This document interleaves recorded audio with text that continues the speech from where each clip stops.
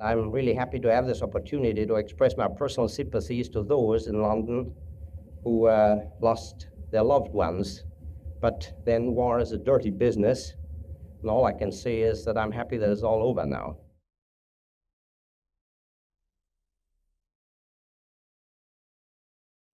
Dr. Von Braun, were you embarrassed to come to London this time after being responsible for the V weapons during the war? Well, this is, of course, a question that is very close to my heart, and I'm very happy that you ask it me, because I don't want to duck that question, which I know is vital to every Londoner.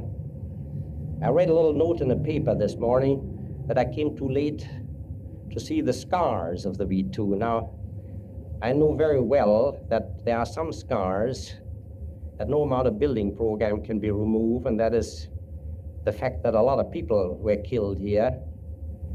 And I'm really happy to have this opportunity to express my personal sympathies to those in London who lost their loved ones in these V weapon raids. But then war is a dirty business, and all I can say is that I'm happy that it's all over now. And you're happier doing the work you're doing now than you were then? Yes. Dr. Von Braun, it's been suggested that you may be working back in your native country, Germany. Is this so? No, I have no intention to go back to Germany. I'm an American citizen now. I have two little daughters that were born in the United States, and I have all intentions to stay right there. I'm very happy in the United States.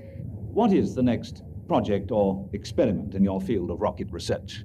Well, we are devoting part of our time, of course, at the Army Ballistic Missile Agency to the development of military missiles. But a very substantial portion of our time, I would say more than 50% now, is directly devoted to the advancement of space flight. And then we have two programs in Huntsville. One deals with the so-called Men in Space program, so-called Project Mercury, which is sponsored by the National Aeronautics and Space Administration. The objective of this program is to put a man in orbit, for which an Atlas intercontinental ballistic missile will be used as a carrier. Now, we play the first part in this program in that we will provide some limited rides over ballistic trajectories of a few hundred miles range to these astronauts to give them a little inkling of what spaceflight is like.